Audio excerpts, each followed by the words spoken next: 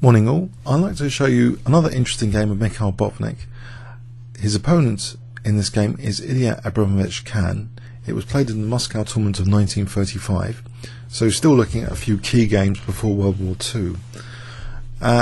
Ilia Abramovich Kan was born in Kuibyshev, Russia. He was awarded the IM title in 1950, that's 15 years after this game, and I think became an international arbiter in 1956. He was the joint Moscow tournament in 1936. That's a year later. He became joint Moscow champion and was a lawyer by profession. He reached the finals of the USSR Championship on 10 occasions. He took third place in the USSR Championship in 1929. So let's have a look. Ilia Abramovich Kan, playing white, plays e4. After e5 we see actually knight c3, a signal for the Vienna game, one of my favourite openings, especially for blitz. Knight f6, and now we see f4. d5 is the most popular move here. White now takes on e5. This is what you're meant to do, just take on e5 here. Knight takes e4, and actually the most popular move is knight f3, followed by d3 here. Knight f3 is played, and now usually black plays bishop e7 here. For example, bishop e7, queen e2, and we can get a kind of dynamic position where white can try and prepare to castle queenside, which is quite interesting. It's a non-symmetrical pawn structure. Quite an interesting position there to consider if you want to try the Vienna game after bishop e7. But we see knight c6 here, putting pressure on e5, and often black plays something like f6 when he gets a chance later. As a general idea. Queen e2, putting pressure on the knight. Now here, I don't think knight takes c3 would allow that kind of position we've seen before, where white can try and castle queenside again with an interesting position. Mikhail Botvinnik avoided that for the moment. He played bishop f5, and it carries with it a slight weakness of the last move. That b7 has been neglected a little bit, and we see a very interesting move trying to maybe punish that. Possibly d3 is a good idea here. In the game we see queen b5, d3 for example, taking like this, d4, and this should be actually a little bit better for black, potentially. The evaluation is actually an advantage for black. It's a very nice position for black to have here. So in this sequence, d3, although it's the most used move, it's not great. This might not be a very good position for white to have, actually, from a theoretical perspective. From a kind of surprise value perspective, it's interesting. And this next move is certainly a surprise. Queen b5. We're out of book really after this, and I'm going to put on a kibitzer. Black has some tactical responses here which require some calculation, some very dynamic calculations. Does black really need to defend b7? Well, actually, engines suggest a6 might actually be possible, or even d5. It's a double attack on d5 and b7, of course. Now, taking on b7 runs into knight b4. There's huge problems on c2 here. It doesn't really matter about d5 anymore. So knight takes d5. That looks dangerous for c7. Just queen takes d5, and that protects the rook. Queen, you know, this is a troublesome position. And if white takes on d5, then again it's a troublesome position for knight b4. So queen takes, rook takes. There's problems here, and even this trying to give back a pawn. This is going to be favouring black. Either rook takes d3 or knight c5. It does seem theoretically possible that a6 could have been played. In the game we see knight c5. Okay, and this is also very interesting actually.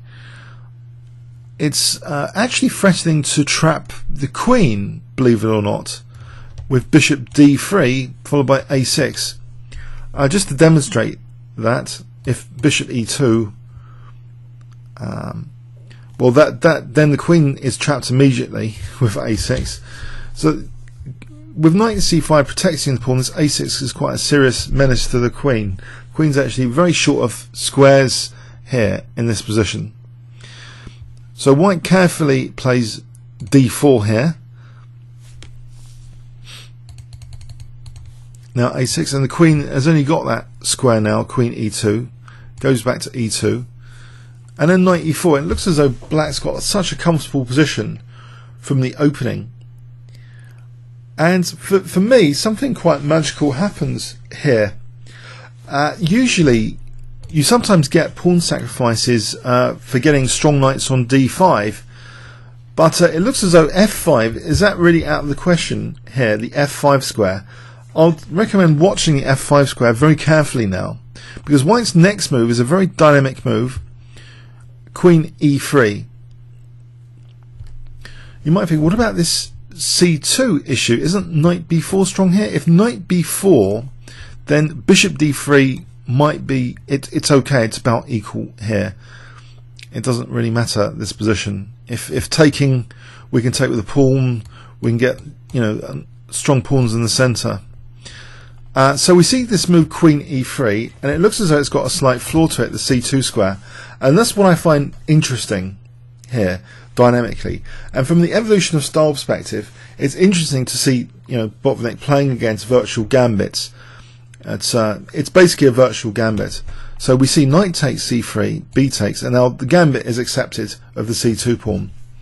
You might think, what? How can this possibly do anything for white? White has got a nice strong pawn chain though. That was a double pawn to take. This strong pawn chain can be quite dangerous for black if black castled kingside in principle. But it looks as though there's this defensive bishop. Can't that be, you know, put back on g6 or something? We see this next move, queen f2, and it looks as though the f file might be fun for white. And it also, of course, is gaining a tempo on the bishop. The bishop now goes to f5. Now, you might ask, well, couldn't the bishop have actually gone to g6? If bishop g6, then the queen is actually also usefully sporting knight h4 here, protecting the knight for knight h4. And this might be nice just to grab the light square bishop on the next move. So bishop e7, we can just grab the light square bishop. And I don't know, if black, you know, takes like this, there's compensation here. It's about equal. So anyway, we see actually bishop f5, and now knight h4, and the bishop just drops back to e6. So pawn up. You might think, oh, what's really the compensation? Well, after bishop d3, if you look at white's position, it actually seems rather pleasant. There's actually a space advantage, a nice aggressive pawn chain, and the f5 square has three things eyeing it, and a knight can be plonked on f5 pretty soon.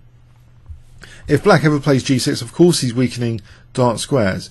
We see queen d7 and white castles now. And okay, here, what is really going on? If black tried to castle kingside, let's say bishop e7, knight f5, this is a bit of a pain. You know, if castling here, then actually this could run into serious issues. There's a very strong tactical move here, actually. I wonder if you can spot it. This is just a variation of the game. If I gave you 10 seconds here, what would you play with white? You might want to pause the video.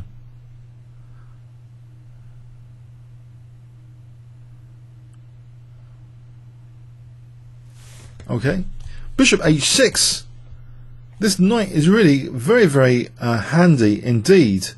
You know, if g takes, queen g3, bishop g5, knight takes h6, check. Queen takes g5. We're threatening now. Mate in 1.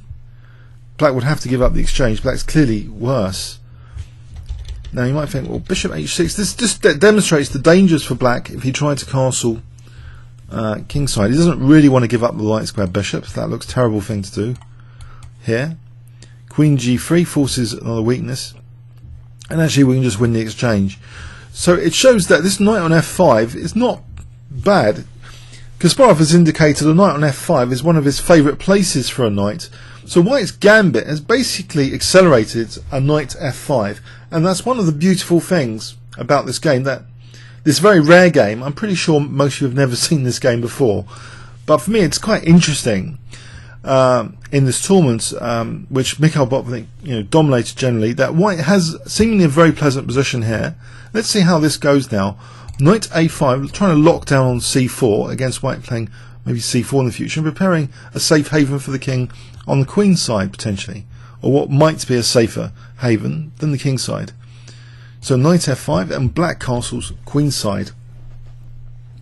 So can white shift attention to the queen side? Well, queen e2 betrays an idea of bishop takes a6 in the future.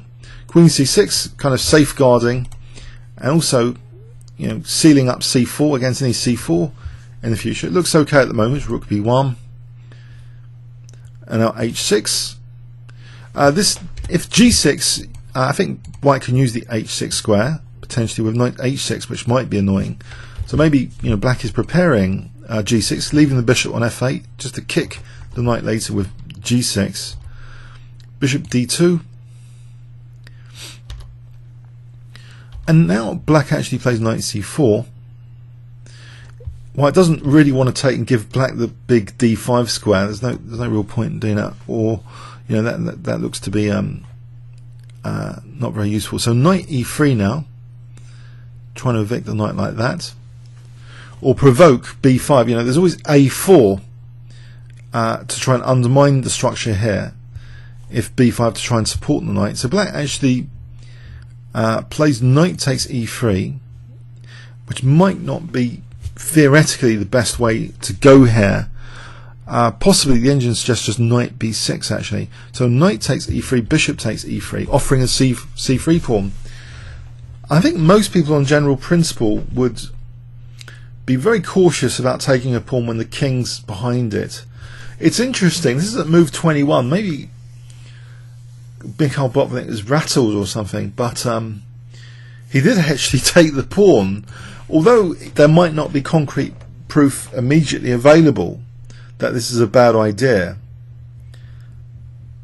It just, in principle, it's risky to do this. If he didn't need to necessarily do that. Bishop e7, what would be the dangers? Well, white could try and double on the b file, of course, so rook b3, and black has to play very accurately here. Of course, the b pawn is always a4.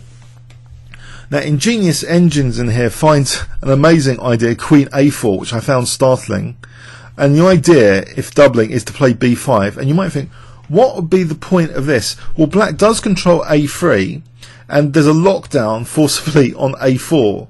It's not a legal move here. So having this construction for defense is quite interesting if black was able to play like his supercomputer to defend this position. But no. So anyway, queen takes c3 was played. Rook fc1, queen a5. So white's got a very aggressive position for the two pawns invested. What can he do here? Well, the first thing he does is queen c2. So eyeing c7, and the queen is a little bit overloaded because now there's also bishop d2, and then queen c7 will be a disaster. So black tries to play against this threat of bishop d2. I think that's the principal threat. Plays c6. Bishop d2 happens anyway. Queen c7. Okay, so white play here. There's a lot of scrutiny on the queen side. b7, a6 is under scrutiny. a5 looks pretty tasty if a bishop can end up on a5 when it's supported. And maybe to this end, queen a4, which now threatens a host of things actually. It threatens rook takes b7, bishop takes a6, Bishop a5, of course, looks to be a threat as well. I don't really know how black can actually defend this position. Black's getting actually mauled, isn't he? If we try and run with the king, let's give an example. Then here, actually, bishop a5 is useful. If queen c8, not only when we take the rook, we can play actually more brutal things. Bishop takes a6, for example. Rook takes c6, and we're crashing through like this. The queen is not enough to defend Her Majesty. So Botvinnik in this position is in major trouble. He's been exposed as being a bit materialistic in this game, to say the least. Rook d7 was tried, and now white to play, and it's actually the final move of the game. I wonder if you can spot it. It's about as subtle as a wet fish being slapped in the face, so I hope you can spot this next move.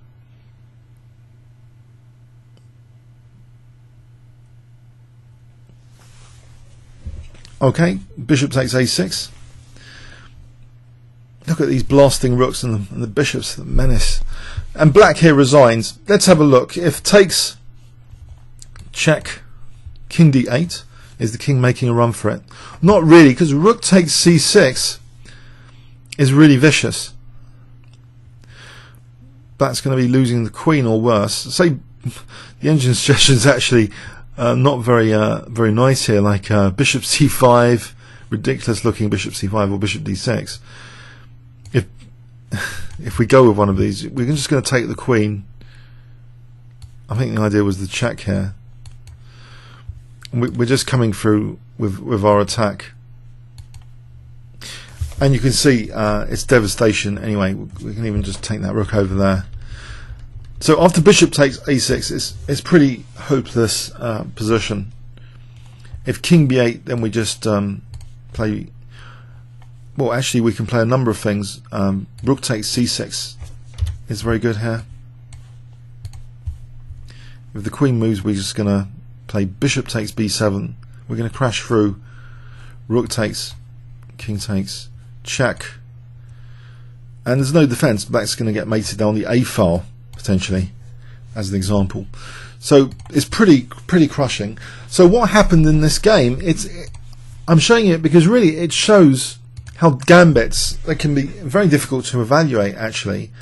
And a key move for me in this game from this guy Kan, a very strong player, was actually this gambit in conjunction with queen f2, not only getting a tempo on the queen but also supporting knight h4 to f5.